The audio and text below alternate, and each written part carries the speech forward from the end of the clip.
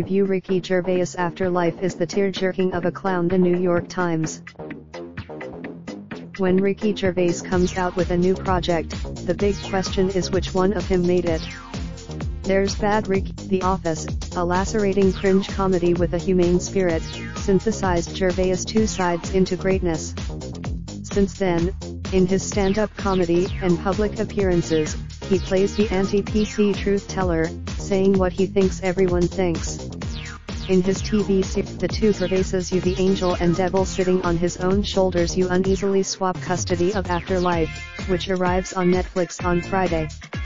The dark comedy, Gervais plays Tony, a small-town journalist whose wife of 25 years has died of cancer. His grief-curdled, "You can't just go around being rude to people," protests Matt Tom Baston, his milquetoast boss and brother-in-law. You can.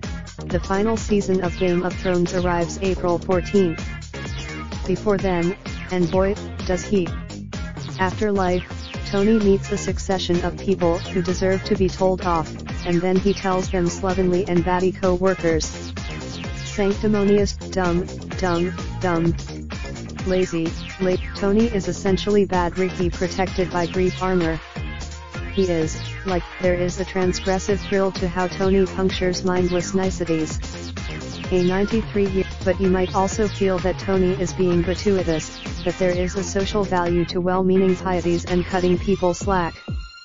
Afterlife agreed, Tony wasn't always a bad sort, we learned through his late wife, Lisa Carey Godleman, who recorded a series of videos in her last days to help him move on without her. Lisa, by all appearances, was amazing, so much so that she doesn't quite seem real. Their marriage is just Afterlife is full of thinly drawn figures who exist to repeatedly tell Tony and us what a good person he is, a sagacious widow, a wide-eyed new co-worker, a good-hearted hooker and a kindly nurse in Tony's father's elder care home. Ashley Jensen of Extras, you a significant character who is nonetheless so underdeveloped, she's identified in the credits simply as nurse. The best moments of Afterlife come when Bad Ricky and Saint Ricky work together.